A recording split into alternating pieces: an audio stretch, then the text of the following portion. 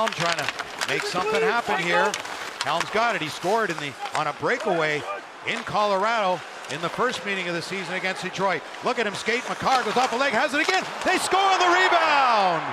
And it's their captain, Gabriel Landeskog, as the puck off the icing didn't get out of the zone. I'm guessing without really knowing it was in the zone. The icing was 5 seconds. 40 seconds, 45 seconds at least. They won the draw. Longer than that. They won the draw. But we had a couple of stoppages. One at the icing, and then we had another stoppage right away. Oh my God, it was like a power play. And that's exactly what... Shot there off the stick of Alex Newhook. The 16th overall pick in 2019 out of Boston College. He's got it now, back in front of the goal, and they score on the rebound. A good save first out front as Lindstrom able to get a stick on it, but the Avalanche persisted and banging it home, Tyson Jost. Well, the problem here, and for the last few minutes, is that Colorado has been quicker to the loose puck and getting possession back by doing so. And again here, Detroit just not quick enough, and they're standing around watching them more than they are chasing them, and as a result, Colorado's got a 2-0 lead. And you haven't played in 5 days, you're going, let's get at it. Your mind says it, but yeah. Your legs do it. Yeah, the heart says go and the legs say no. That's tipped a rebound for Nemestikov. It was a game-time decision, but Pavel Francouz grabs that and freezes it. Not the fire. Second period underway and a short carryover on the power play here. Back in the day. There's a shot that goes high. Larkin, 3, got it ahead. Here's Seider with Raymond. Rebound, yes. Scores! Zadina!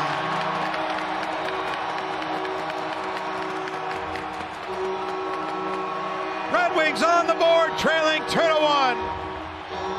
That Moritz Seider did not try to score with this shot.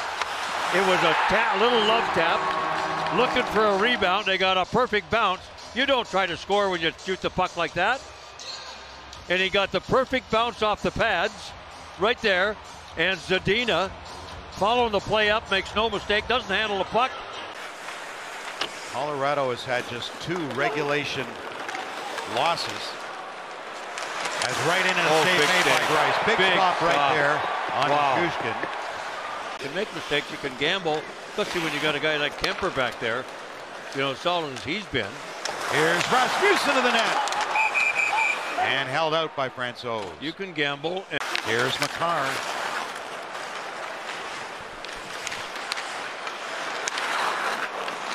As Seider is on Makar up high. Here's Rantanen. Through a crowd, they score. There's Kadri. Oh, stick broke, but not before the puck went in. And it's 3-1. Position on him.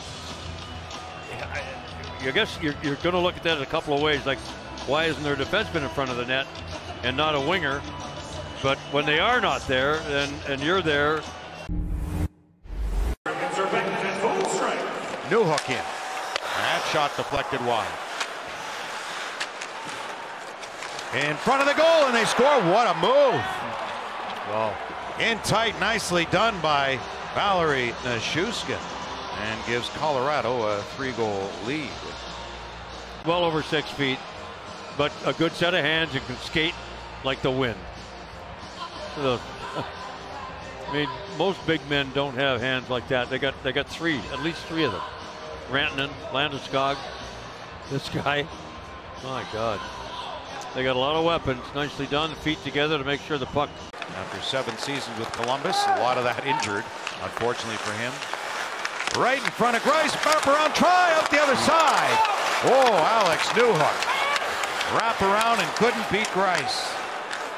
Steve Yzerman's plan for rebuilding this team back on day 1 of his tenure, April 19th of 19. That's fitting, and how this team measures up. Red Wing power play, they score! Fabry!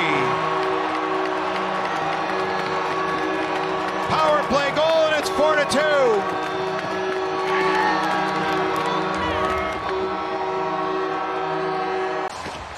To be able to get control right off the bat, and this one was no different. And Seider makes the play. I don't know if Bertuzzi got a stick on that or not, or whether it hit an Avalanche skate. I think it may have hit a leg and came right back to Bertuzzi, who banked it off the left skate of the goaltender to make it a 4-2 hockey game.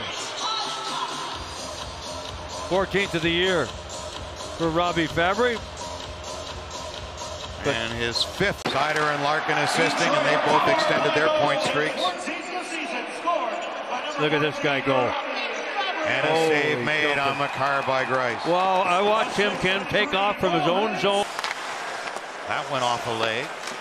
You were talking about Taves before, Ken. He plays more ice time than Makar. Makar's shot knocked down loose. Good save. Up high, slashed at by Newhook. Leaves it for DeKaiser. Off a skate. Oh, good stop there by Francouz. What an opportunity. Side of the net for Lindstrom. Gustav Lindstrom acting like a forward. I'm not sure what he was doing down there, but he found himself in a perfect spot with nobody around except the puck. He didn't get much on the shot, but a pretty good score. Here's Hronek. Off the backboard, Bertuzzi. Oh, Francouz, good save. In front of the net, loose. Knocked down. Empty net. Oh, hit the post. Nice. Will come back as an icing. Wow. Not sure why, but especially with a 1-goal lead. You know, with 2 goals, goalies are going to try for it. The last goalie to score a goal, Pekka Rinne. 96. Red Wings 130 points. Avalanche beat him in the conference final, went on to win the cup. And Detroit wins it in 97-98 and beats Colorado. And this is empty net here. Empty netter. And Landeskog will finish that and comes together there with Hronek. Gabe Landeskog on a high. I guess they were expected on paper to beat the Red Wings, but they got the start they wanted, scoring in the first couple of minutes of the game. Well, they had a 7-game road streak snapped Monday in Boston in the 5-1 loss. They get right back on it. First in points and points percentage in the NHL. Brandon getting the assist on the Landeskog goal, his second, at 19:21. Chance in front. Did it get over the line? It's close. The goal in the back of his leg. Yeah, right inside his pad on the right leg. And this one is over. Colorado wins by 3. NHL best 37, 10-4, and 78 points.